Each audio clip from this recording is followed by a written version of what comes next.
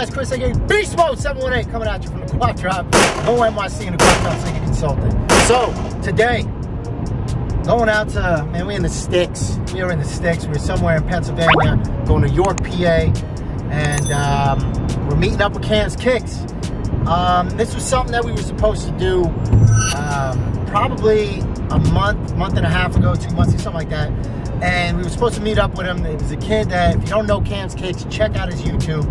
He has a shop out in York, PA. Not familiar with the area or anything like that, but his style and his way of kind of, you know, running a sneaker business kind of intrigued me and my cousin.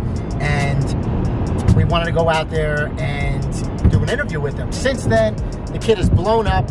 He has, I don't know, maybe 60, 70,000 subscribers on YouTube. And it was something like, you know, me and my cousin could relate to, because we want to eventually open up our own store and do it like that too. So, we're coming out here. We just left Queens a couple of hours ago. I am struggling to navigate out here. Very difficult. Even though there's only a couple exits. You miss an exit and... Huh. I expected the Rocky Mountains to be a little rockier than this. I was thinking the same thing. That John Denver's full of shit, man. Whatever. So what we're going to do, we're going to interview him, ask him a whole bunch of questions, kind of just get the rundown of how he's doing with this business being, you know, blowing up so fast. He's a young kid. We definitely brought it to some heat to get to him too, see if he's interested in, you know, any transactions with us too. And we're curious to see what he's got. So my cousin's going to be doing the interview. I'm going to be in the background, and we're going to do it like that. But I guess we'll see you at the interview at Cam's Kicks store.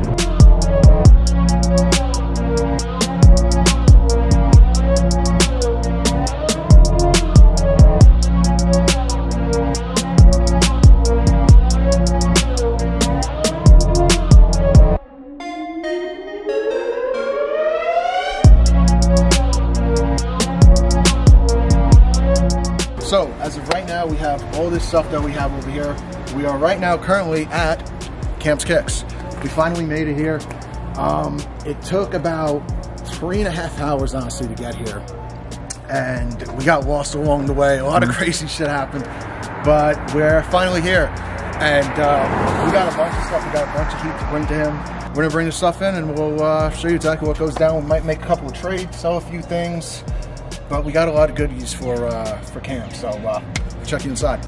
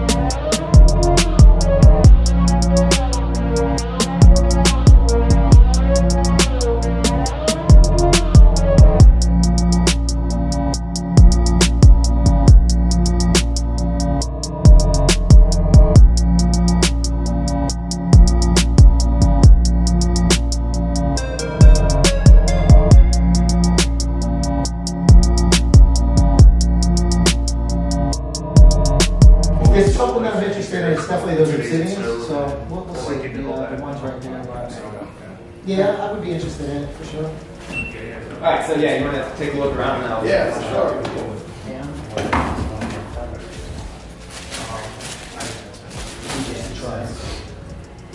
Okay. How much did you want? Just tell me on. The brand new. Okay. How much are you thinking? I haven't seen it. Okay. You don't have to. Yeah. So just once. Yeah. Did I bring two of these? Two chocolates or one? Two. Oh,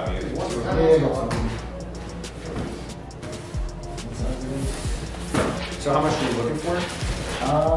I'm gonna do store credit on these. Okay. This is just 120 store credit worth each. We'll do 130? Yeah. Oh, this is 130 store credit. Okay.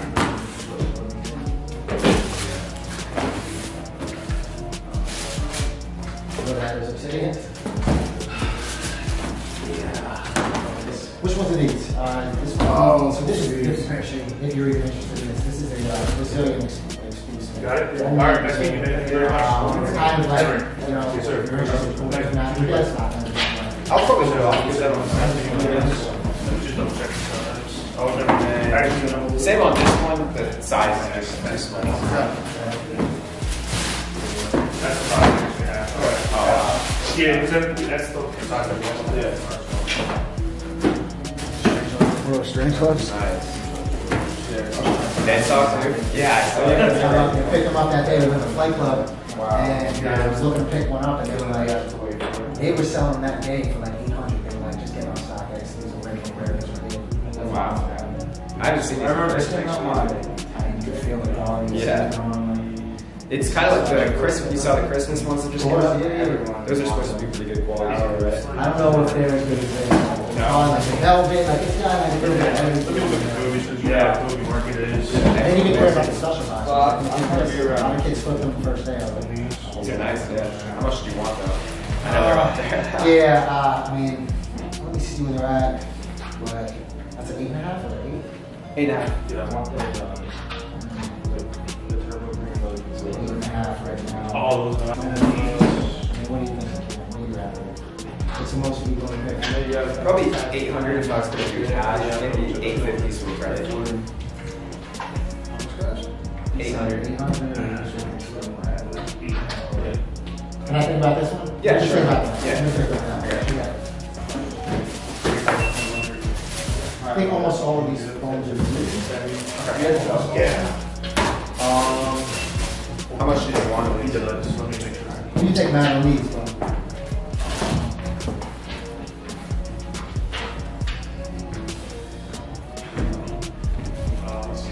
We got the yellow pattern, bro. We usually have Yeah. the bottom. We're kind of, yeah, that's what I figured. We're just late. I could do like 100. That's too much. Five now. I would take the store. Yeah, it's okay. How much money is So, These are, yeah. I don't know if you're interested, these are Yeah, actually, okay, these were, just so you know, if you've ever seen them, you might not see them, but these were around 5 when these first. Oh, that was something Yeah, like that. yeah, yeah. I just don't want as much. I understand, absolutely, I get it. It's just, Okay.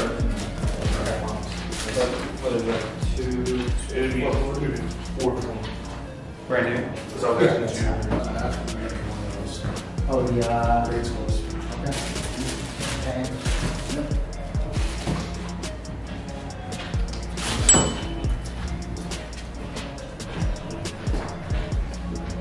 Appreciate it. Yeah, no problem. Cool. You got your tea? Awesome. Traded it up for the Supreme tea? Hey, Hey, it's a deal, man. All right, guys. So I'm here with Cam Kicks. How you doing, man? Good, man. What's Good. going on? So we just did a huge trade with Cam and everything. So we'll show you all that stuff when we get a chance. But I did want to ask you a couple of questions. What model of brand sneaker got you hooked into like the culture? Jordan. So I actually started with some Jordan flights, believe it or not. Jordan flights. I remember those in high school. They Yeah. we used to make fun of people like that because like. Yeah. But then again, I started off the same way. I started off when my dad bought me a pair nice. of like Carmelo Anthony's, and it was I got clowned on in school. I remember about it. Yeah, so did I, because my friend actually walked to the bus stop one day. It was in 8th grade, and he had a pair of Jordan flights on, and I thought they were like the coolest thing ever. That's what I At the thought. time, yeah. That's what I thought. So That's then exactly. I actually went home on eBay that night and was looking for the cheapest pair I could find because I was just a kid. I didn't have any money, so. Yeah, I remember it. I remember being clowned, and I wore those shoes every day. And then I remember kids telling me about like, oh, I can't wait till the 13s would come out, and I'd be like, yeah, I can't wait till the 35s would come out. And Yeah. I had no idea Exactly. what Just I was making talking stuff about. up, Yeah, right, just making yeah. stuff up because I wanted to, I wanted to be cool and part of the culture. Another thing I wanted to ask was, what made you want to start a YouTube channel, and has it been overwhelming with all the success you've had so far in such a short amount of time?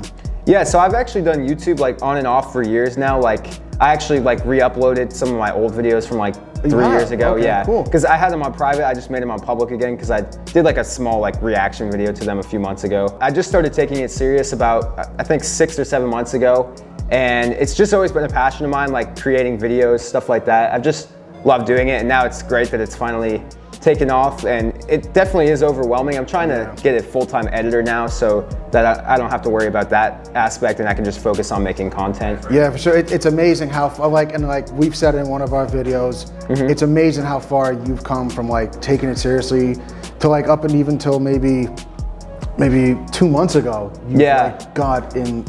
Well, that's when I opened the store, was a couple months ago. And that's what kind of did it, Exactly, And that's what really started taking off is after I opened the store, so. It's great, it's awesome. It's like, it's so cool, like you're 18 and it's like you have. I'm actually 19 now. Oh, you're 19? When was your birthday? November, Oh, cool, happy belated. Which YouTubers did you watch while you were like coming up and get the idea to film exactly how you film?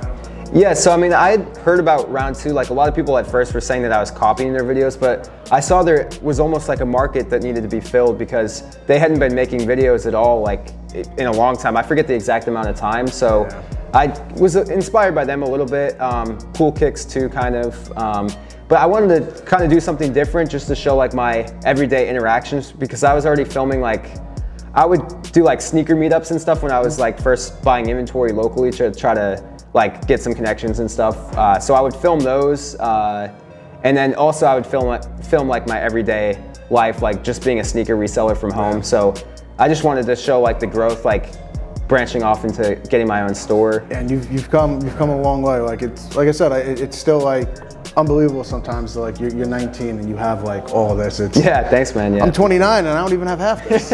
Yeah. So you know, it is what it is. What made you want to open the store too? What was it that really what made you want to do this? Like, were you in college or were you trying to go for college before this or? No, so my whole life I've pretty much been an entrepreneur. Like I would do things as kids like lemonade stands, or I actually played the drums too, so I would like go downtown and like play drums on buckets and stuff like that. Yeah. Fun fact about Cam, did not know that. Yeah, and I've never been like a fan of school. Like I never liked it. I like it. And I always wanted to just like open my own business or something. And so I've been reselling for 3 years. Always wanted my own store because I got tired of just like sitting at home all day doing it online. So I wanted something like bigger, like that I could do in person and stuff more. So that's great. Yeah, I wish I would have done that when I was younger. That would have saved me a lot of time of what I was doing. What advice do you have to anyone wanting to open up a store right now, even during this pandemic? I would just say to anyone, like, you can do anything through like hard work and consistency. Like, as long as you keep like working at it and just being consistent, like I think you can pretty much reach anything. So I would say start off with like buying pairs from like Facebook Marketplace locally, and even selling on there too, just to like kind of gain some connections, see what your city's like, and then maybe keep growing that, and from there eventually open a store, I would say. Now did you ever, when you were making YouTube videos, did you ever post like your YouTube videos to like the Facebook Marketplace and everything? Because I know it's something we do with our videos.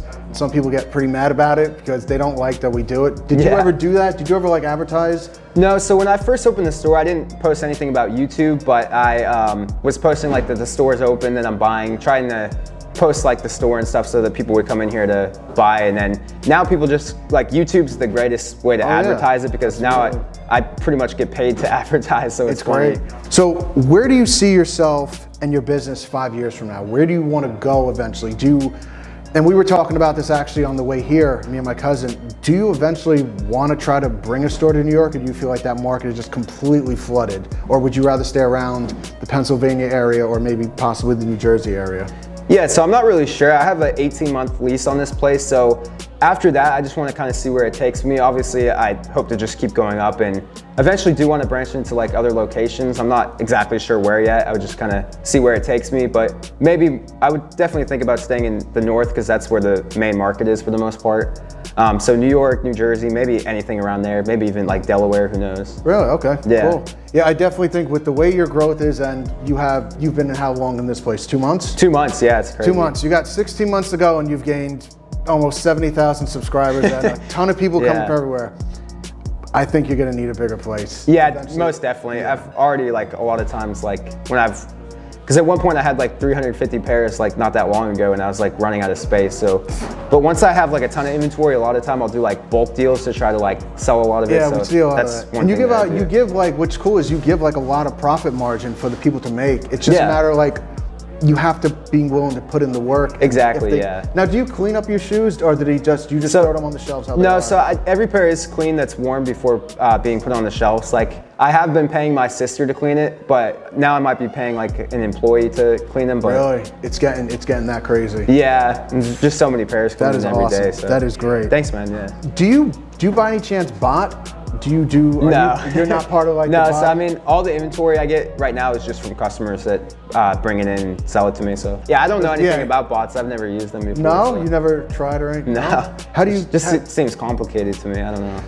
Yeah. What do you think about Supreme being sold off? Considering I see you always constantly, you are always in Supreme. Yeah. What do you think about them being like sold off? Yeah, I think it's crazy. I think it's definitely going to affect the market. Like, you can already see it. Like, box logos going for like $200-300 now. Like, they used to all go for like over $1,000, and all the prices are dropping. So I think that definitely plays a factor in that as well. Yeah, it's insane. Like, I remember like camping out for Supreme, and like, it used to be a challenge to get it, but it used to be fun. But now it's just like, I've never camped out for Supreme, but I camped out for like a lot of Jordan 1s, like the 2017 Royal 1s. That was the first shoe I ever camped out for.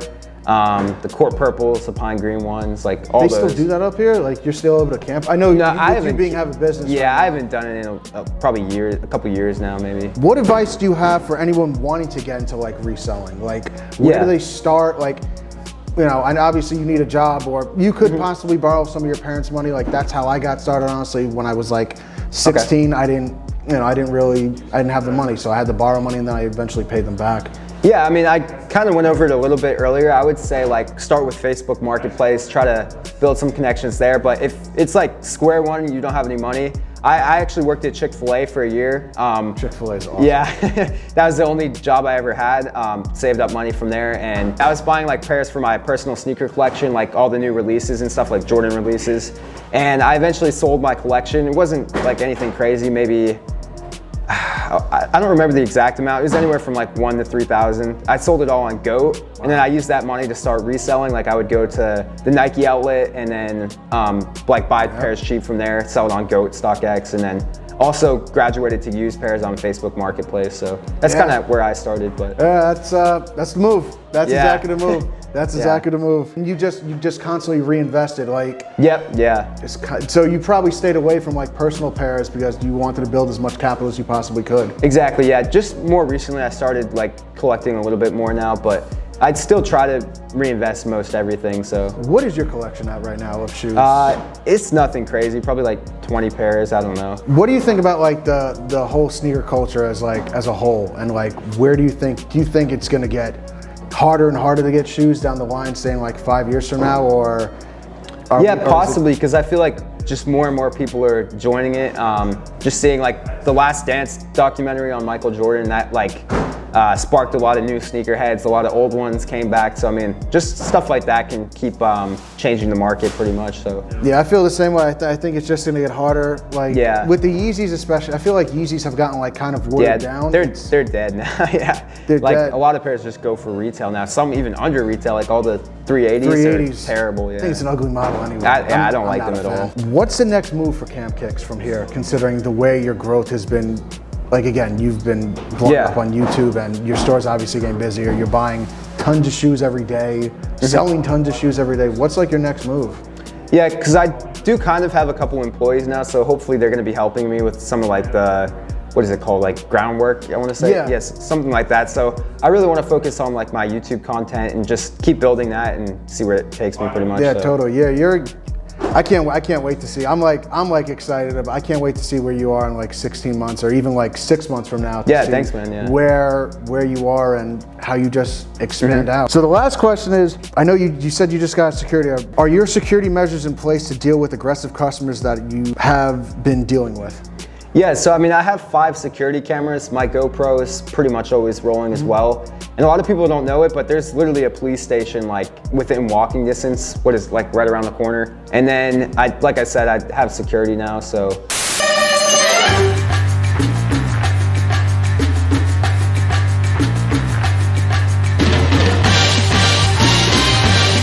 I also do carry this on me, but I mean, it's, we don't have to talk about that. Oh my God.